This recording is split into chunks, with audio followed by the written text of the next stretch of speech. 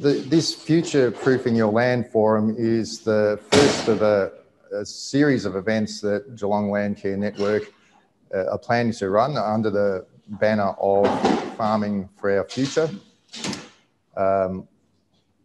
Landcare has always been about looking after the ecology, planting trees, protecting remnants and fencing off waterways. In this program, we're going a little further down and looking into how and why we should enhance ecology in our production systems to regenerate soils and our landscapes. The first event, we look at the principles of ecological production and how this type of system might fit into your operation, as well as the economics of doing so.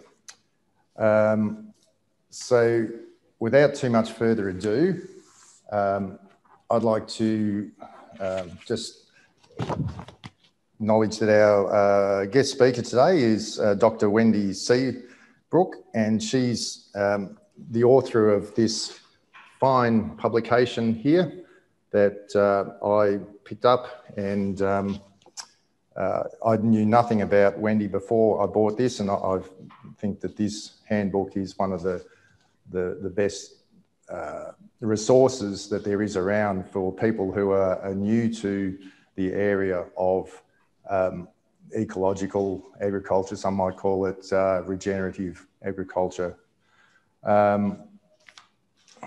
So it's a great book and it's well worth picking up. All right, so Dr. Wendy Seabrook is the founder and director of Learning from Nature, author of the Ecological Farming Handbook and the Ecological Gardening Handbook, and manager of Hilltop Farm, the demonstration site and education centre for learning from nature.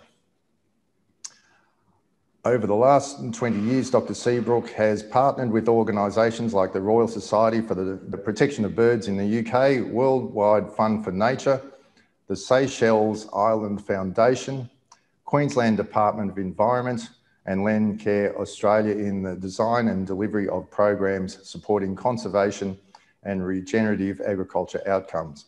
Her workshops have featured on ABC Country Hour and Radio National Nights in New Zealand, and Learning from Nature was selected as a finalist in the 2016 Australian Future Agro Challenge. Wendy's got a very long list of qualifications, PhD in ecology and several other qualifications in both ecology and permaculture. She has been a land care coordinator, a catchment coordinator, organic farmer, and several other positions, including research positions.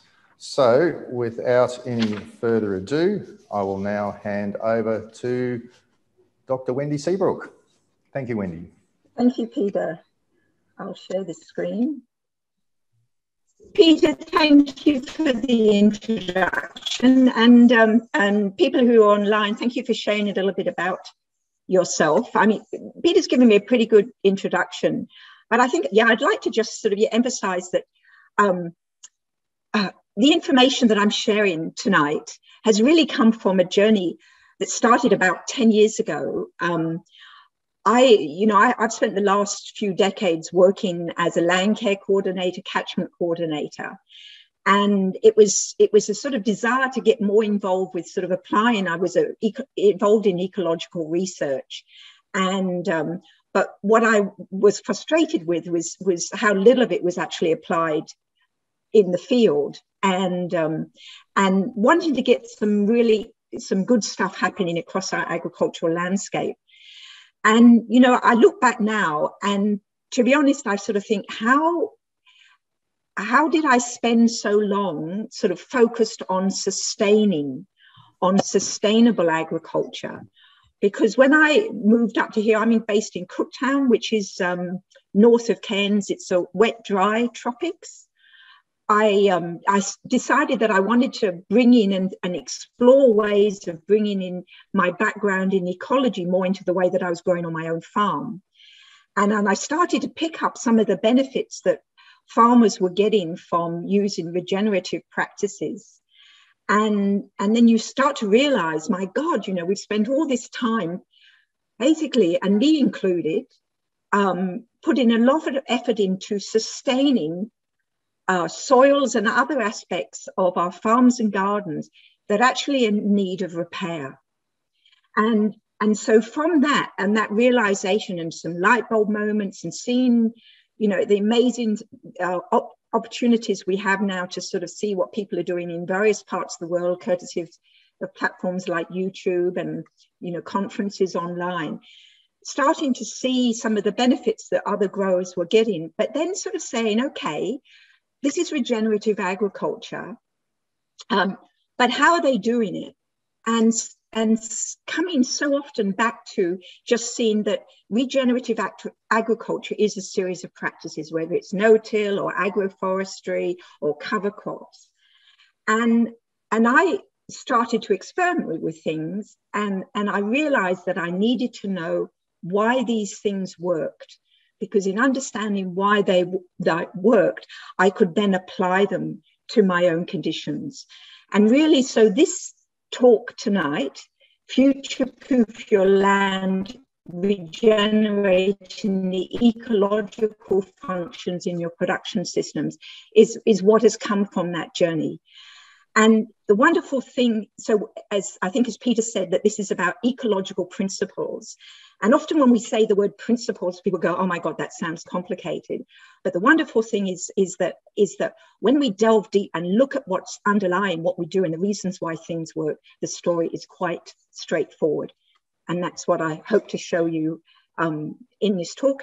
And as part of the evening, we're also going to explore ways that we can apply those principles in what you do in your farms and gardens. So, you know, faced with escalating costs and extreme weather, it feels like we are running out of options. But there is a practical solution. And, you know, when we look at our farms, auditing our farms, and I'm talking here about, I'm going to talk a lot about, use the word production system. So, but what I want you to think about, that if you're a gardener or if you're, you know, you've got a few acres and your goal isn't to be a commercial producer. It might be to grow things for your own families, or it might be to grow a bit extra for the you know, the farmers market, or even just to run some horses on your land. But you're still producing something. You're still doing this, a whole lot of different things to produce an outcome at the end. So auditing our farms, so auditing our properties, we look generally at getting the best outcomes from you know, looking at production costs, looking at our over costs, you know, the money that we owe to the bank, and our non-operating costs. But like any other business, so, or like, you know, and I'm sorry, I'm using the word business in this case, we look for ways to get our production systems working better.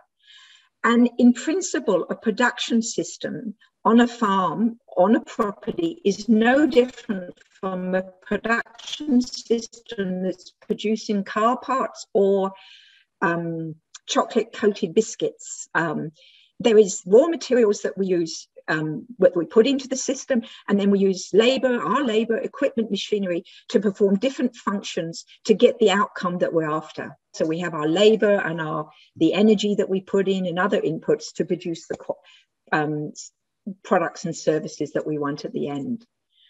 So production systems on farms are really no different. As you can see here, I've just highlighted some of the raw materials.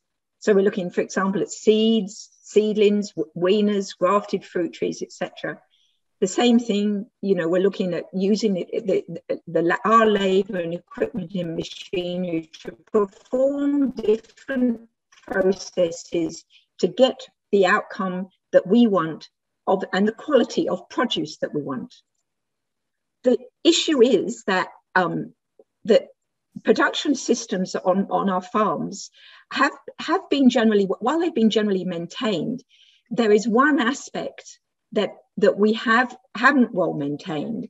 And in fact, over the years, we've mostly overlooked these essential ecological components to the extent that we've often neglected them, and they're not working as well as they can potentially do so. We've forgotten about the services, the ecological services that they naturally provide. So consequently, like any business carrying out interim repairs, our production costs increase as the underlying problems mount up.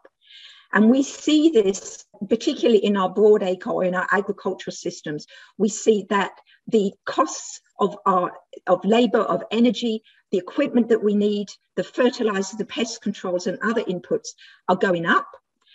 And when conditions are a bit challenging, there's an issue with the yields that we get and the quality of the products that we get. When we look back in a way from the future, at the moment we use the term conventional agriculture, conventional to distinguish between the synthetic chemical approach and the organic biodynamic approach. But I think people will look back from the future and say what was conventional was substituting for these free ecological services. And ecosystems and ecology can get very complex. But what I've done over the last few years with research what I've done is basically identified crucial ecological components that are lacking from our production systems or are no longer in good working order in our production systems, in our gardens and farms. The first one is recycling nutrients. And so that is the soil's ability to use the organic materials that are fed into the soil, whether above the soil or in terms of roots and root exudates, which are the sugars that plants put out through their roots. It's their ability to be able to, or the soil ecosystem's ability to be able to break that organic materials down and release those nutrients in them and feed them back to the plants as and when those plants require. The other one is related to our water cycle.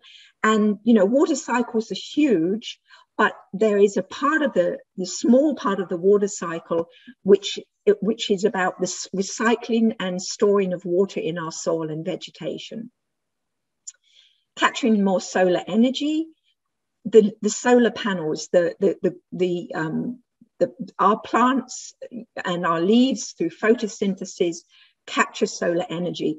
And I think people are more aware of this now, but for many, many years when I look back, the focus has always been, how can I increase production? How can I grow more? And the focus has been on nutrients. But like our plants, like us, they need solar energy as well as nutrients. And the last point is creating beneficial connections to use this energy and nutrients more efficiently. And in a way that's functional biodiversity.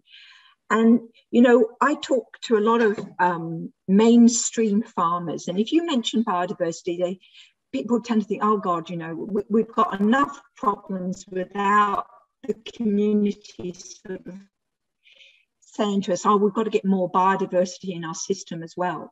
But there's a lot of opportunities for farmers to introduce functional biodiversity that has a direct economic benefit to them.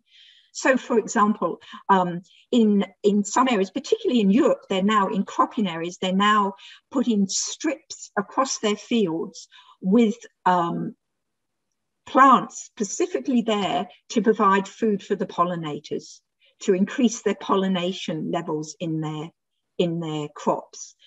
Other examples about creating pest-resistant landscapes. If you're aware of things like cover crops, which is the growing of a crop, not for food, but to provide ecological support, sort of nitrogen fixing, deep-rooted, but ecological support services between the cropping cycle.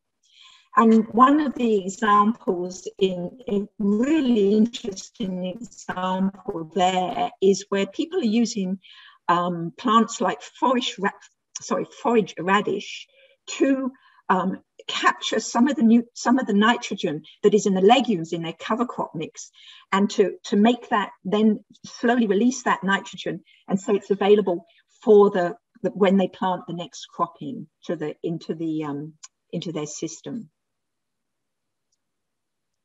So moving on, so we've talked about when there's an issue, when our production system is not working very well. In this case, we're looking at the fact that our ecological components are not working very well. What also can happen is that when there is an extra strain on the system, our production system, I'm sure, you know, Gabe Brown is very, I'm hoping you can hear me okay, because I've just got a sign saying internet connection unstable. Can you hear me okay? Anybody there? Yeah, it's a little bit scratchy, but. Okay, just let me know if there is a problem, can you? Yeah. So Gabe Brown, a very famous regenerative farmer, and if you just, you know, I put that slide up there with it's a, what are they called? Those ice balls, I forgot. You know, in the hand, I forgot what it's called. My brain's hail. Hail. Thank you, Tim.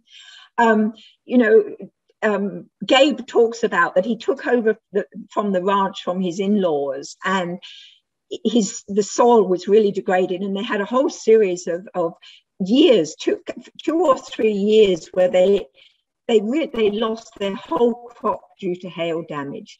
But I think, as you can read there, is that, you know, just coming to that realization that what he was trying to sustain was actually in a degraded condition.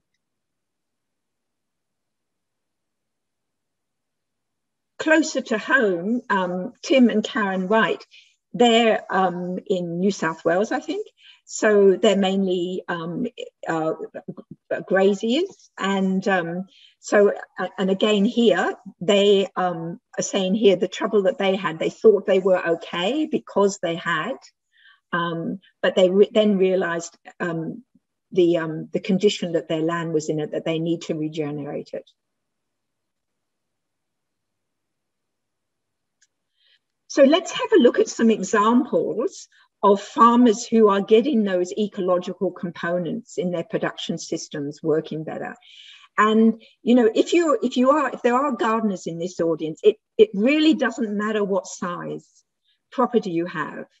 And it also doesn't matter, if you understand the principles, it also doesn't matter what climate you work in. I mean, I'm in the wet, dry tropics, but I do workshops and webinars for people in the UK, for example.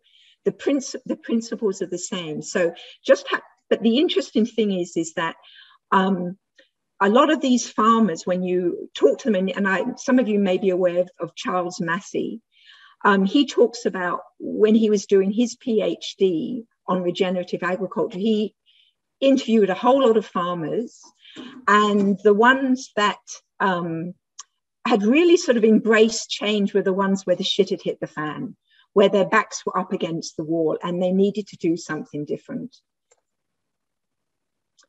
So Colin Seiss, Australian, and again, some of you may know of him. What he has done is a really interesting thing, which is called pasture cropping. And what he does is he direct seeds his cereal crop into his pasture. He uses time-controlled grazing, so mob grazing, at the change of the season to knock back the grasses, and then with one pass direct seeds into those pastures. And now, talking to Colin quite recently, you know, one of the things that he's really enjoying experimenting with is actually growing a mixture of crops in his production system as well. So he's looking. So we're looking again from the aspect of a production system. So if we look at the savings on his inputs, and as you can read, that he's saving about $80,000 a year. And he says a lot of that is about machinery costs, because now instead of having several passes through the field with various bits of machinery, and I'm not a broadacre cropper, so I don't have, you know, a lot of experience with this, but from what he says is that he basically only needs one piece of machinery now. And you can read what the other ways he's reduced his costs on, you know, fertilizer and herbicide and insecticide use.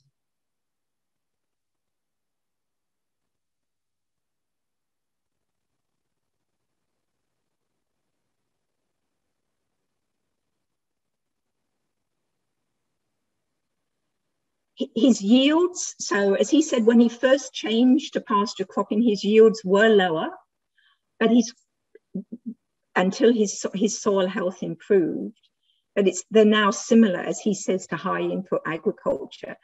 But the thing to remember too is that, so while his crop yields were lower, his costs were also lower.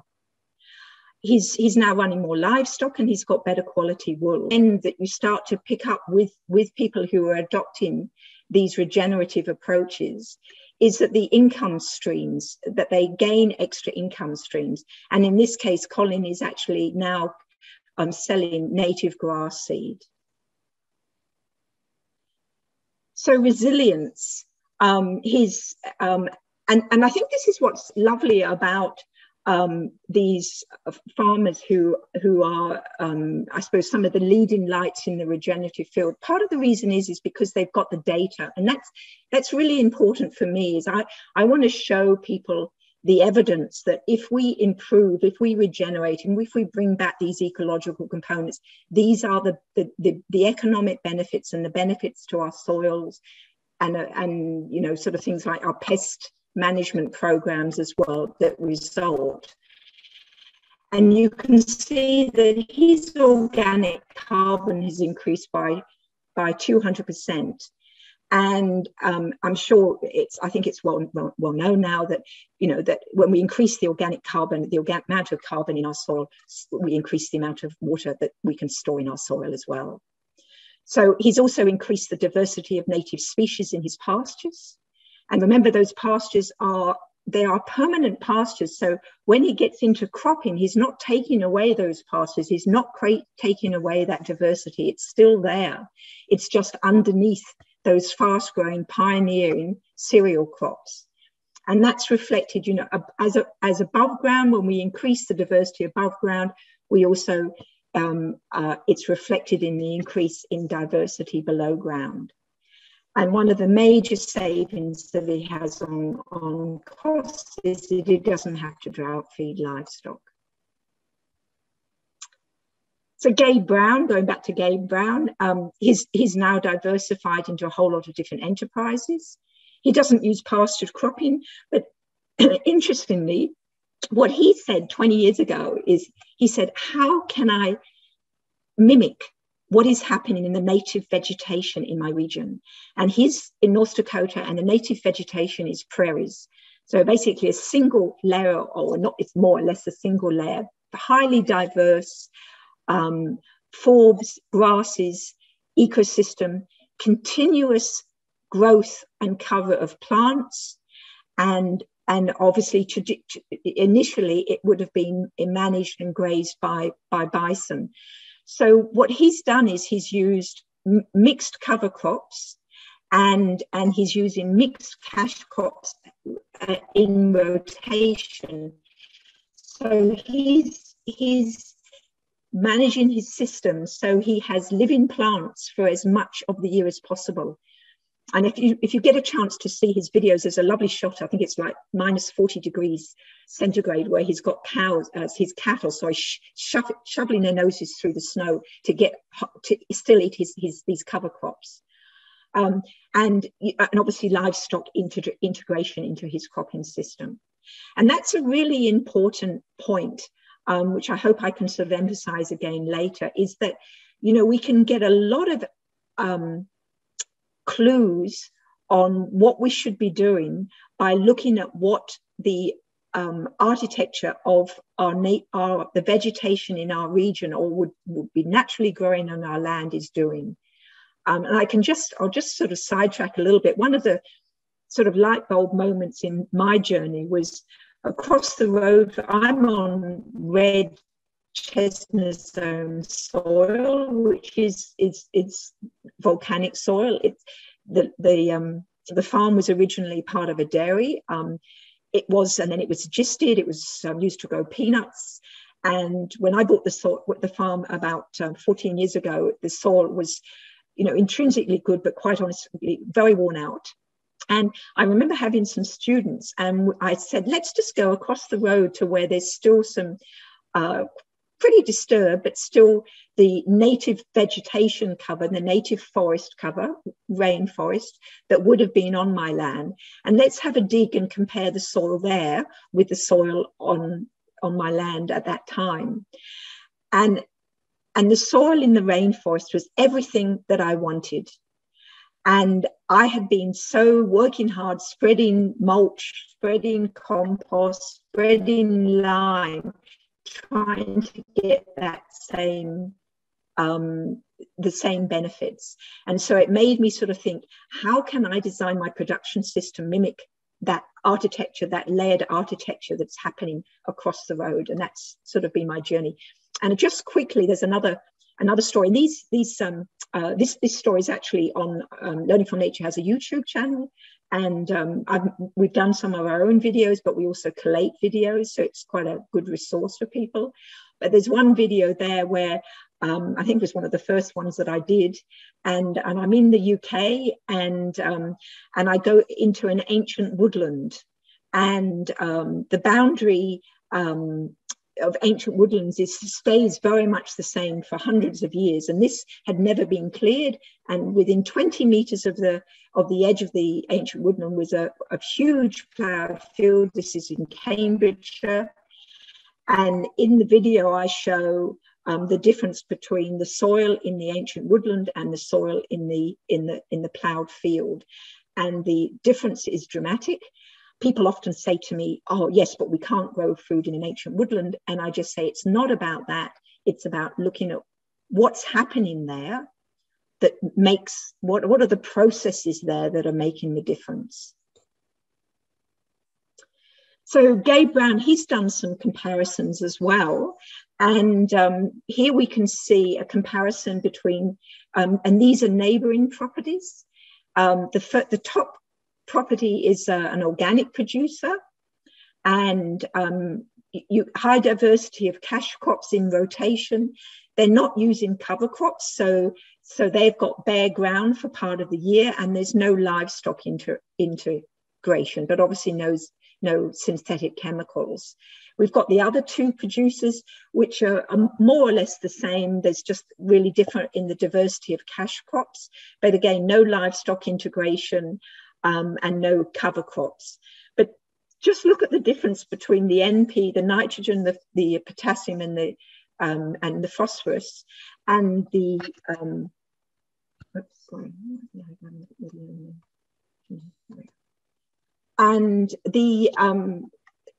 that last column is a measure of the organic carbon in the soil.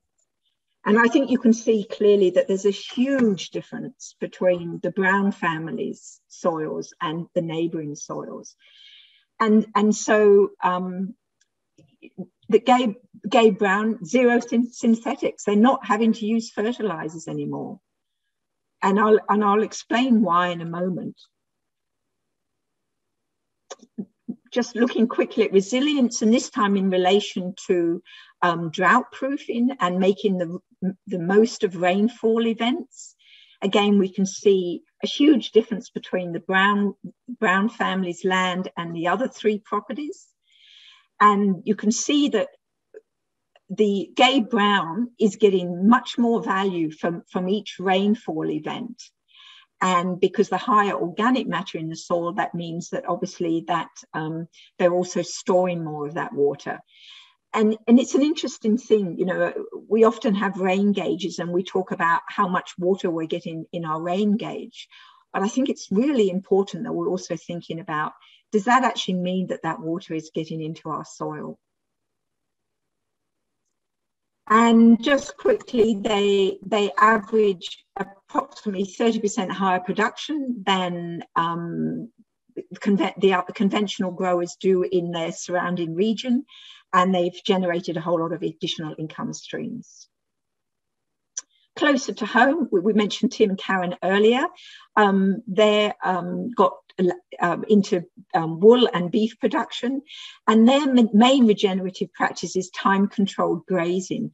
Now, there's all sorts of terms for this. There's, holistic plan grazing, which is, it's sort of Alan Savory's approach, and I use that on this property here, and I have seen amazing benefits from doing it. Some people would talk about cell grazing, although those tend to be fixed size paddocks.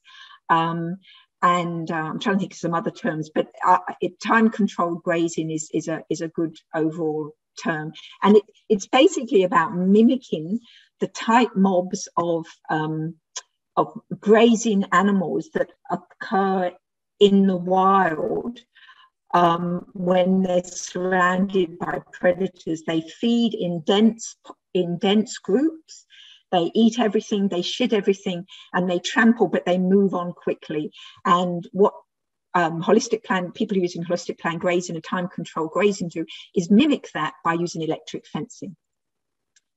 So the benefits that they're getting, I'll let you have a read of those.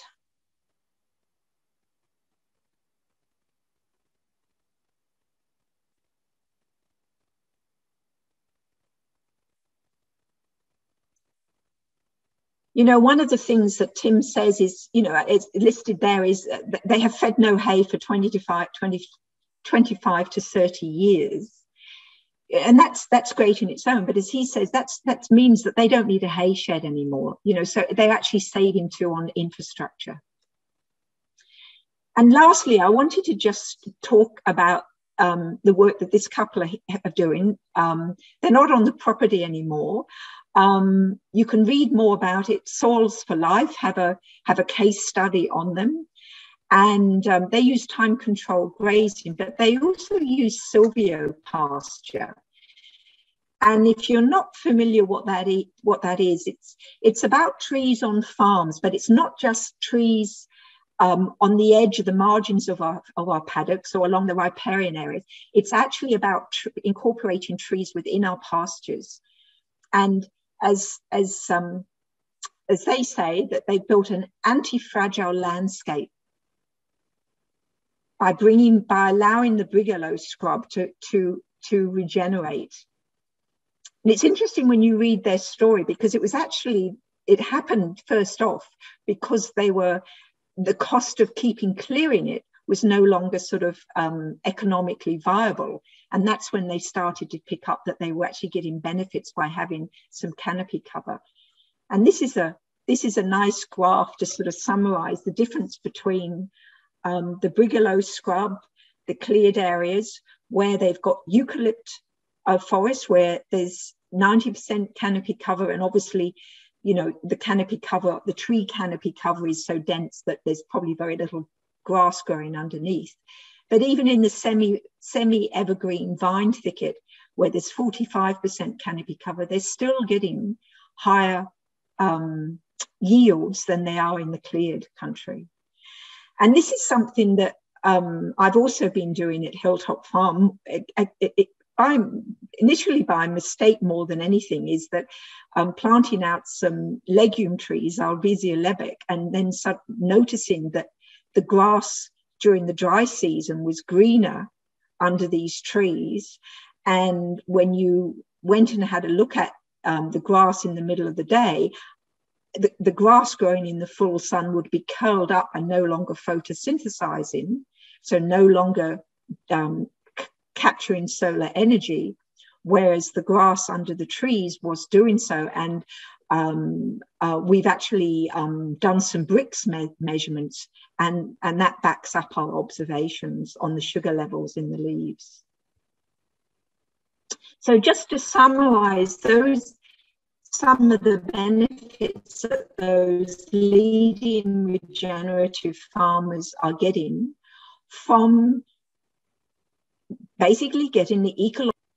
So they've got improved resource conversion efficiencies, which really means that for the amount of resources that they put in and the cost of those resources that they put in, they're getting a better economic benefit in terms of the yield and the quality of the products. And that's because they've got lower energy, equipment and machinery and other input costs. They're often getting higher yields and improved quality. And of course, resilience, particularly with drought proofing and in terms of pest resistant landscapes. And as we also saw too, the opportunity to develop extra income streams.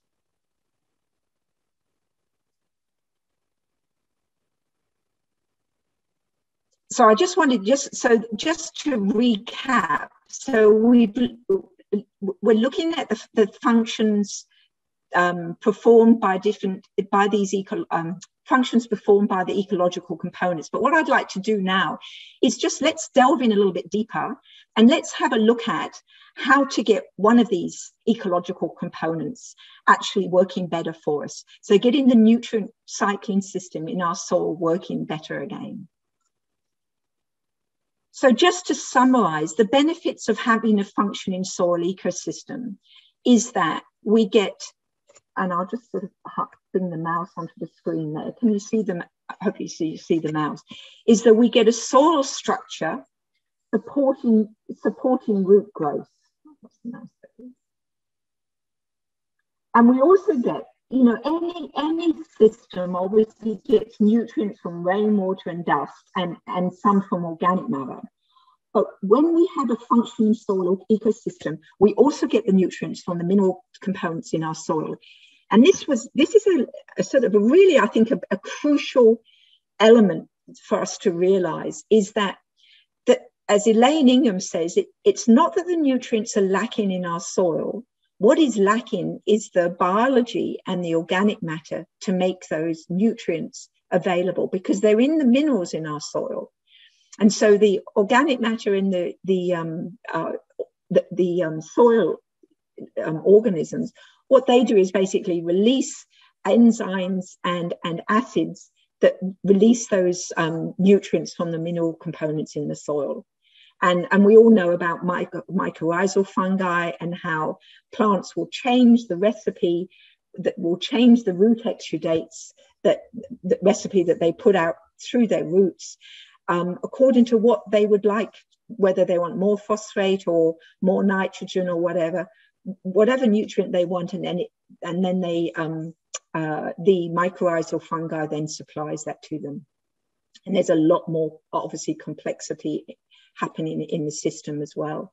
But the result is we get well-nourished plants, and we get abundant and vigorously growing plants and well-nourished people, because the plants have got all the nutrients that we need to grow healthy crops, and to pass those nutrients on to people in the products that we sell or we grow in our gardens. So in contrast, when we have dysfunctional soil ecosystems, the soil infrastructure is inadequately maintained, we get inadequate nutrient supply to feed our plants, we get poor harvests, and our crops need chemical or biological fertilizers to produce. And I'll just let you read this comment.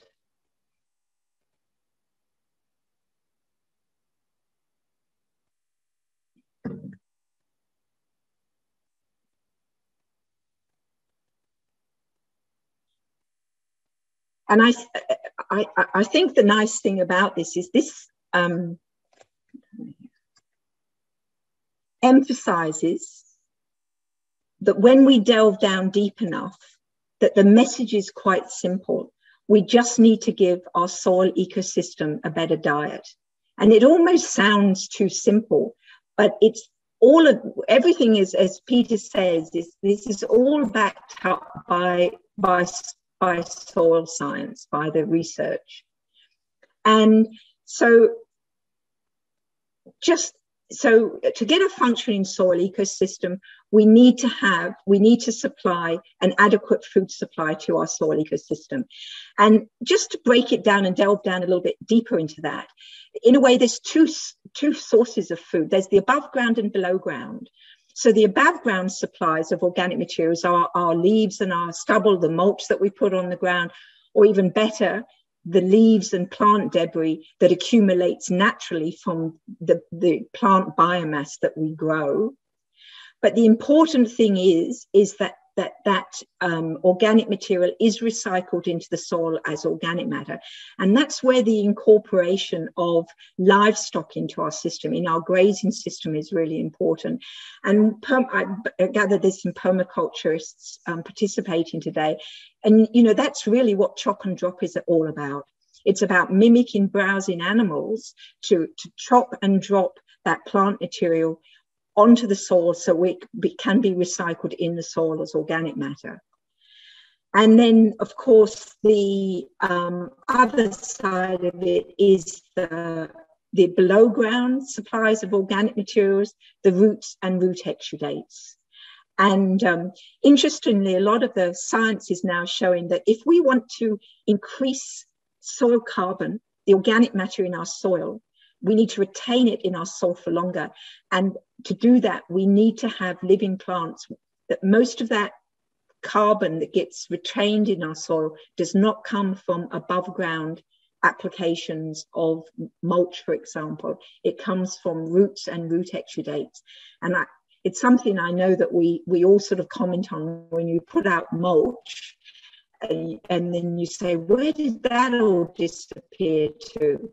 Well, it's been broken down by the soil organisms, and it's been used in the nutrient recycling. So it's been used to refeed your plants. But in effect, the soil organisms have breathed out the carbon back into the atmosphere.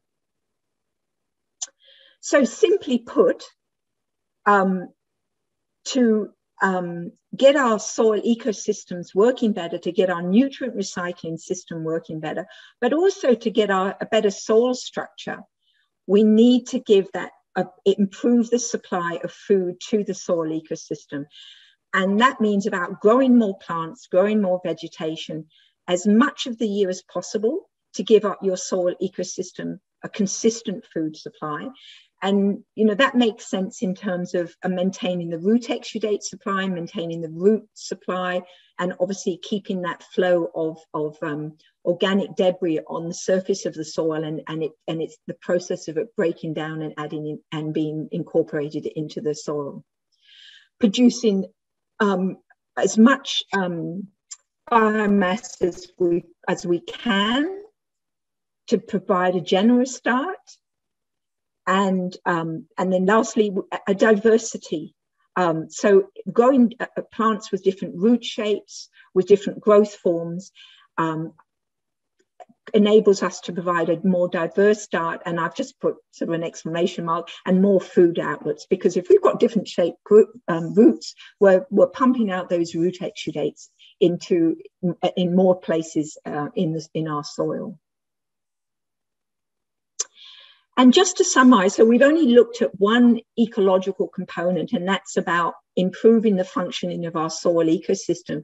But as you can see here, what that also has is it provides extra benefits.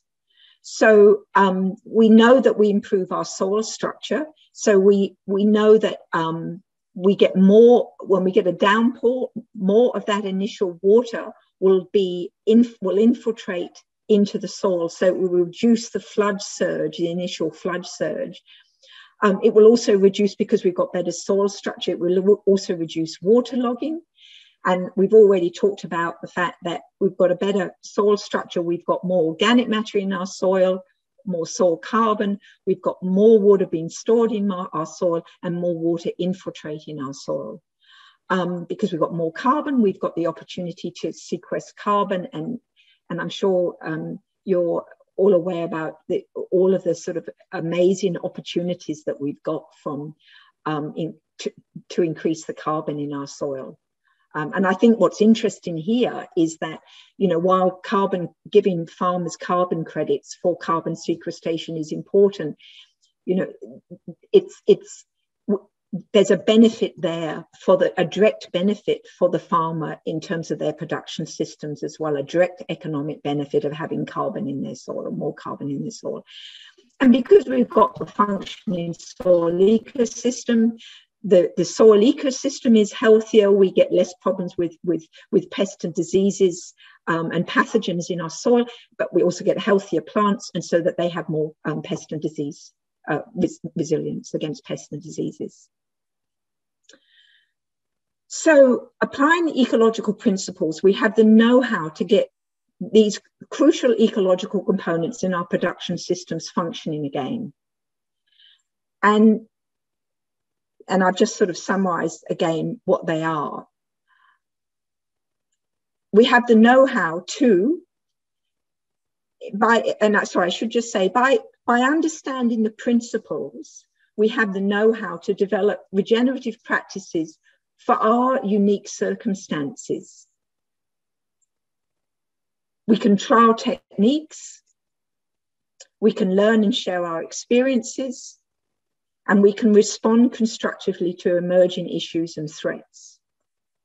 So in effect, by understanding I call it the ecologic, understanding why we're using these regenerative practices, what we're trying to achieve, which is about getting these ecological components, getting these ecological functions happening again in our gardens and farms.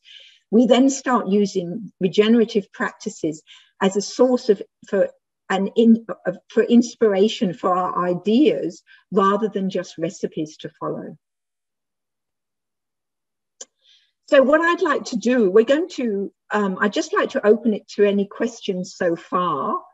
And then what we're going to do is we're going to move on and look at some examples, because in relation to, then we're going to sort of use those to get us thinking a little bit more from when we break out into some, we're going to divide up into groups and talk a little bit more about how we implement some of these principles in relation to soil.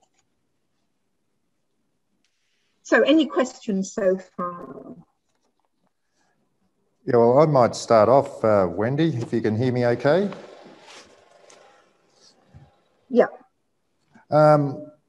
So if you've been farming in a conventional way, how do you start? Because it seems like, I think that's the most difficult part to look at. Yeah, and Peter, I think it's an interesting, it is an interesting, challenge. It's one that, change is a challenge, because if we keep doing what we've always done, we sort of think that we're in a secure position, it's less risky.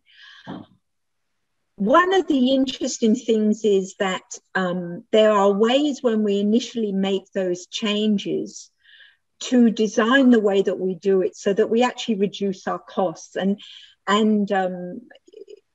was looking at some work done by Bruce Menard just recently, and he does a version of pastured cropping. And because a good example of this is people who are doing broadacre cropping. So huge amount of investment into putting that crop into the ground, financial investment. And so you want to control it as much as possible. You want to use the inputs that you think you need in order to be able to be more certain of getting that yield at the end of it to cover your costs. But what Bruce said, which I think is really true, is, and I think we can see that with the examples that we've spoken so far, is that when we start doing this, we can actually reduce the costs of what we're doing. So if like, for example, with Colin Scythe, he's putting in a crop into his pasture, and now he only uses one piece of machinery and doing one pass. His costs are reduced significantly. And as Bruce says, that cereal crop comes up, and if it's good enough that you can harvest, then you incur the cost to harvest that crop. But if it's not good enough to harvest, then what he does is he actually uses it as an additional feed for his livestock. So because he's got the pasture and then he's got another layer in his production system, he's got the a cereal growing up above the grassland. So I think, you know, there's some interesting things about, and there's some programs that I've seen that people are operating where they work with farmers and they say, okay, step number one, let's see how we can reduce some of your costs. And it could be, for example, I know a lot of the work that happens up here with cane farmers, that they've shown that about 60% of the fertilizers that they apply on their fields get virtually immediately washed out of their fields with the heavy rain. And so people are working and saying, well, let's reduce that fertilizer use. And that way we can reduce some of your initial costs and use that to do some regenerative practices. But I think, I mean, one of the important things, Peter, is obviously about starting in a small way first and trialing things. And is it useful to use, say, a quality compost or a biological fertiliser to kickstart the process if you've been using a lot of chemicals and so forth? Yeah, if you have access to those, if you have access to mulch and compost, biological fertilizers, if your soil tests say that you'd benefit from adding minerals, by all means, yes, do it. It's, in a way, it's a bit like kick-starting the regenerative process. But there's a couple of things to keep in mind, that if you put on a biological fertilizer, and a lot of that is about adding effective microbes, if the habitat isn't there for those microbes, the benefit will be short-lived. The other thing too about a compost is that, as I mentioned earlier, when we put on above ground applications of organic materials, including compost, the carbon in that material is used primarily in the nutrient recycling. So we don't get the long-term benefits of the carbon, a build-up in carbon in the soil. Using those things like compost, great, but combine it with adaptations to your production systems or your whatever scale you're growing at, to increase the growth of plants, to increase the amount of root exudates and plant biomass that you're naturally supplying to your soil ecosystem. So use that compost as an initial boost, but if you don't combine it with a changed practice, a change in the amount of vegetation that you grow and recycle in your soil, you're tied in to keep having to use those inputs. Does that answer your question? Yep, no, I think that's good.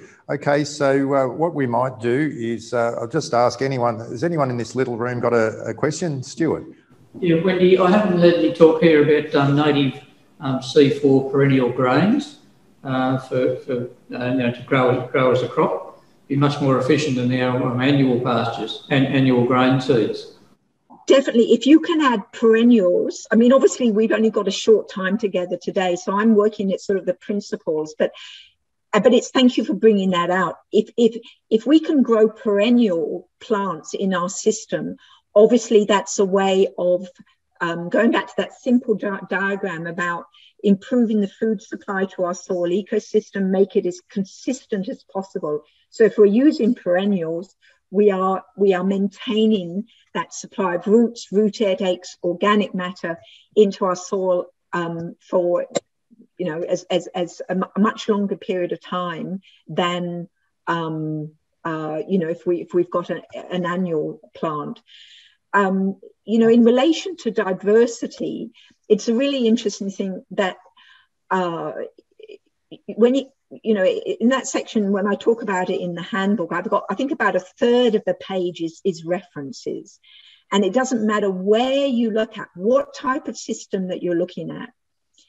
If we move from 1 or 2 species to sort of like 5 or 6 species, the benefits, the speed at which our production system, our soil improves, our ecosystem improves, just increases exponentially.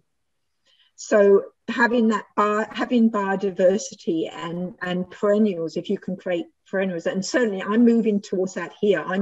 I had a market garden, and it was a really high input system.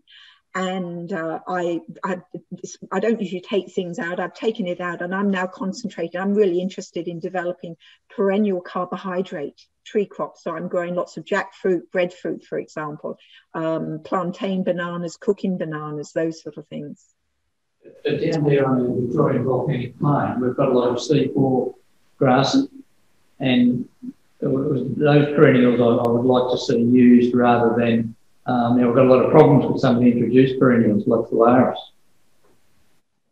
Yeah, I don't know if you might like to have a look at too. There's a lot of work that's going on looking at perennials and developing, turning annuals into perennial species. I think it's called the Land Institute that works out of the USA. So you might like to have a look at the work that they're doing. Thank you. And one of the things we might do in a future session is actually look at getting Colin Seiss to speak to us. So we'll look at doing that. Kay's got a question. So my question is, can you please just have a wee chat about the significance of having a reasonably good dung beetle population within your profile? Yeah, Kay, hello, nice to speak to you again. I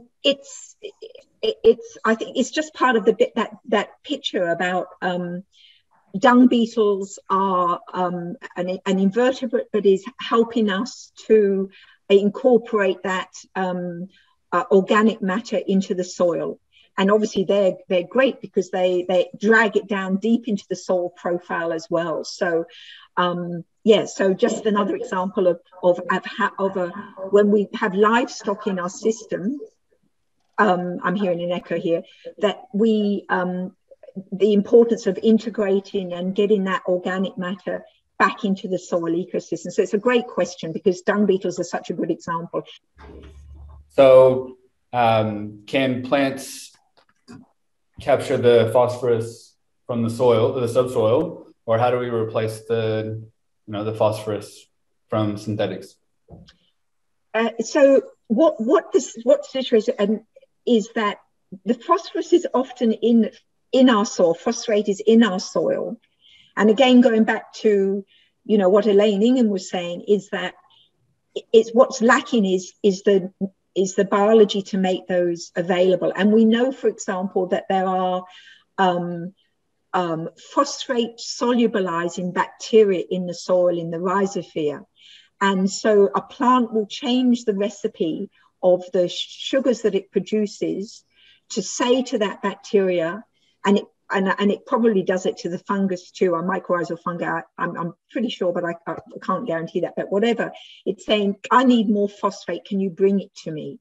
And so a lot of soils, and I think that's where some of the problems is that we get a soil test done, and if it's just the standard test, it tells us what nutrients are readily available to our plants in our soil. If we go for the other tests where it sort of says, they usually say it's the total amount, it then measures what nutrients are available also in the organic component in our soil, but it still doesn't measure what's in the mineral components of our soil. So I know for a fact here that we have this soil here has lots of phosphate in it, but without the biology, it's not available. And so I can spend a fortune on adding a whole lot of inputs. But what I'm more interested in is actually how can I use the plants to make that phosphate available. But it doesn't mean to say, like Peter was saying, you want to sort of add something to kickstart the system happening, by all means to do it.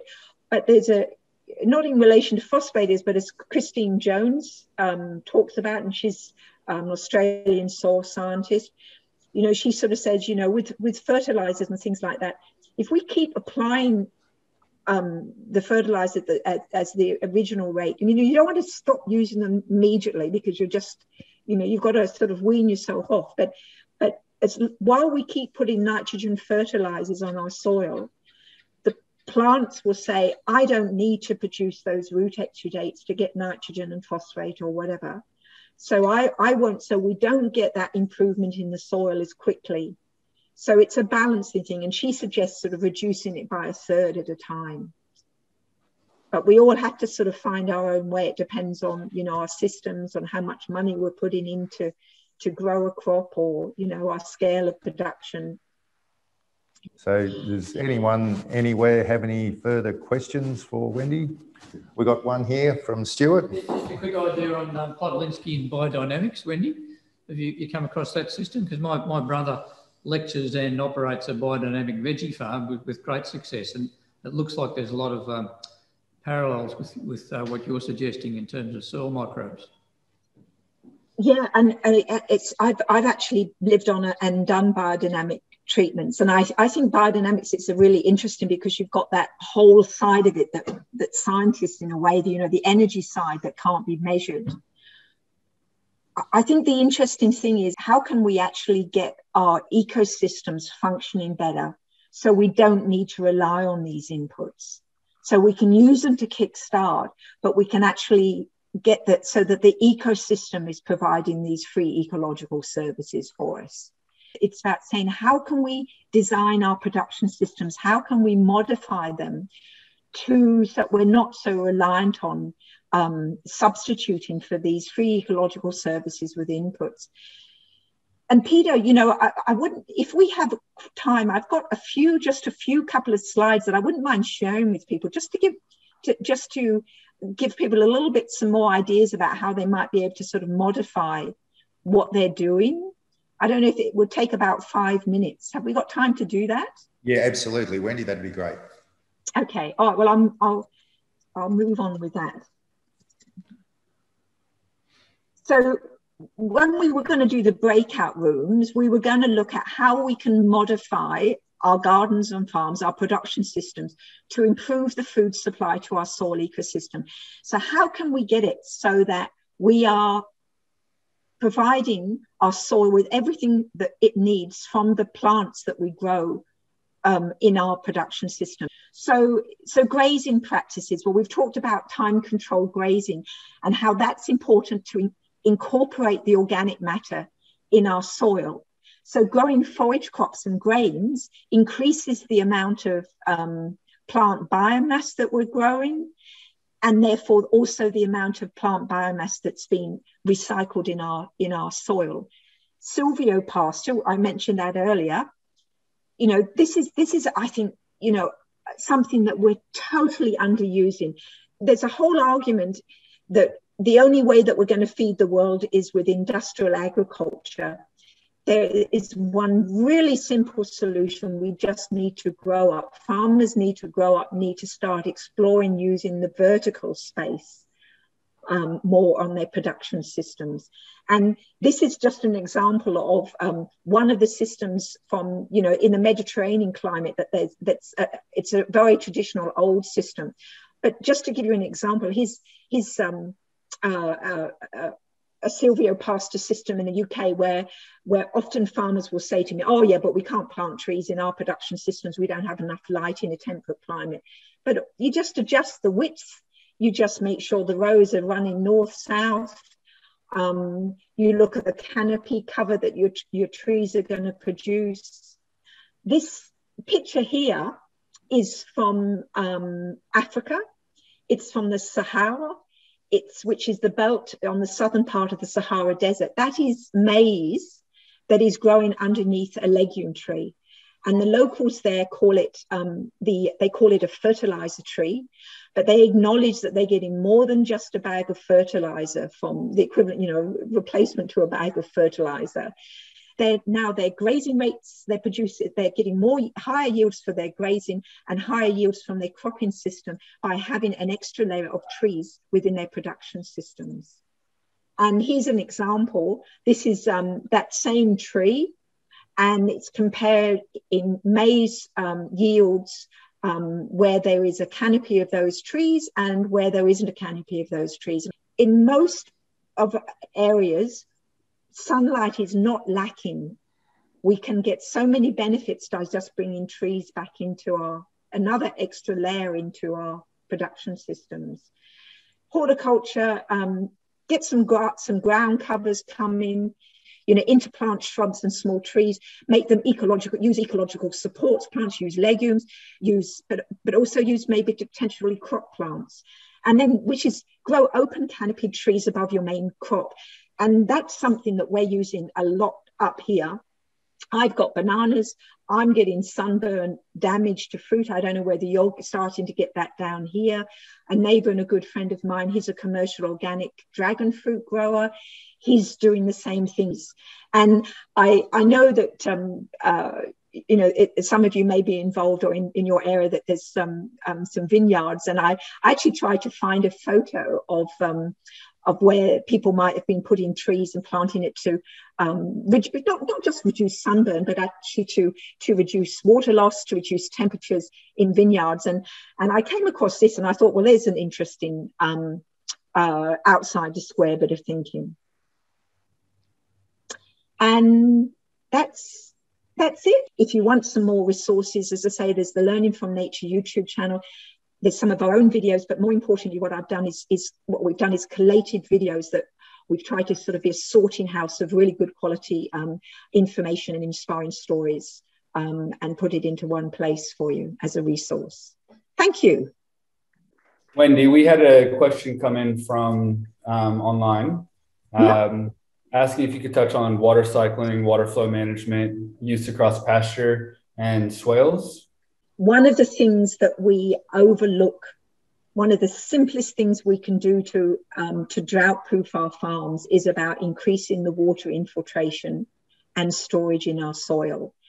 And so I think that when we're looking at drought-proofing, that should be like, that's the first thing that we look at.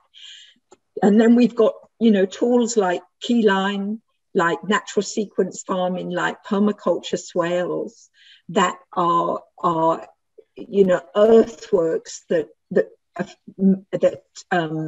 can help as well. But they cost. They certainly do. I mean, natural sequence farming. Peter Andrews is very much talks about that it should be incorporated with efforts to actually increase the growth of plants as well. Very good. Yes, that's a good point to finish on. A big thank you to Tim for, we've had some challenges here tonight, and Tim's done a lot of the work in the lead up to this. So yeah, once again, thank you very much. Wendy, thank you for everyone for coming along.